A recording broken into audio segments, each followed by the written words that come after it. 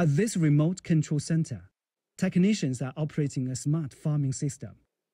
Modern information technologies allow them to implement precision agriculture. Before the smart farming system was launched, we relied more on experience, and the amount of labor and production costs were larger. But now the data has become more accurate.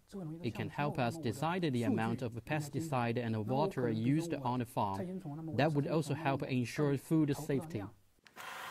Using on-site actuators, technicians at this modern agricultural park can remotely start or stop irrigation, misting, or other types of systems crucial for farming.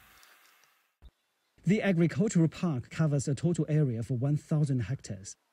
With the assistance of fiber optics and 5G internet services, it involves 28 smart farming projects. They are operated using monitoring systems for things like soil, plant diseases, and pests. Drones are used to help collect data on soil quality, moisture, and other data related to crop planning. Although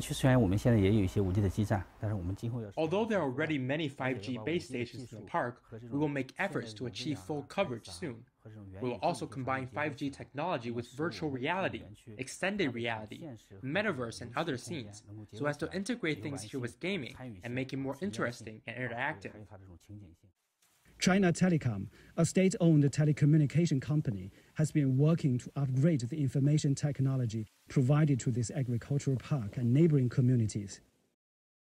With improved infrastructure, the country's rural and urban areas have enjoyed equally fast internet. That has helped promote fast expanding information consumption in the countryside.